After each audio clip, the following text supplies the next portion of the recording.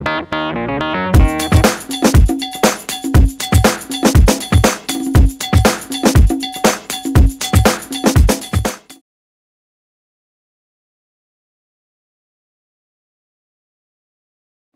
with Robert Vanwysberghe of the Dayton Demonz. You're watching Dayton Demonz television. Robert, how are you doing today?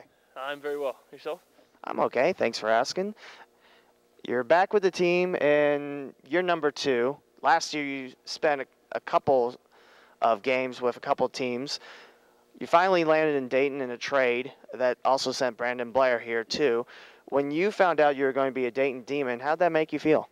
I was happy. I had a very good time last year. It was kind of tough just to kind of find myself with a team last year with the league being so small. But, yeah, I really enjoyed my time here, so the decision was pretty easy.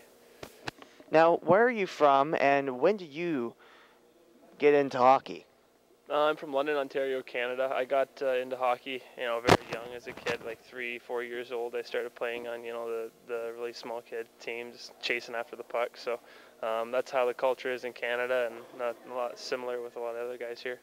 Who got you into hockey when you were a young kid? It was my dad, but you could. He tells me you could just see it when you pick up the stick, and it's kind of a natural thing. So. Now, you had a story published about yourself. It's available on DaytonDemons.com, by the way. You had a story about how you got into professional hockey. What were some decisions that you made to get your business degree and then jump into professional ranks? It's something you got to think about a lot. You struggle with when's the best time to play hockey. Most people just do it out of the gate, out of school. But I kind of wanted to just be the smartest I could, and later on in life I decided I had the opportunity to either do it now or never. So that's when I kind of just made the choice one summer to do this for a chapter of my life, I guess you could say, and here I am now. Demons won the Cup last season, and you're coming back to a defending team. Now, what's some of the personal goals for yourself and a part of the team to keep the Cup here?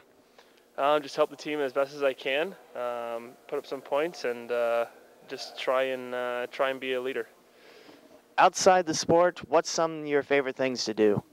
I like working out, just having fun with the guys. I live with a couple guys that are lots of fun, so we hang out and get into things. So. He's Robert Vanwysberghe, and you're watching Dayton Demonz television.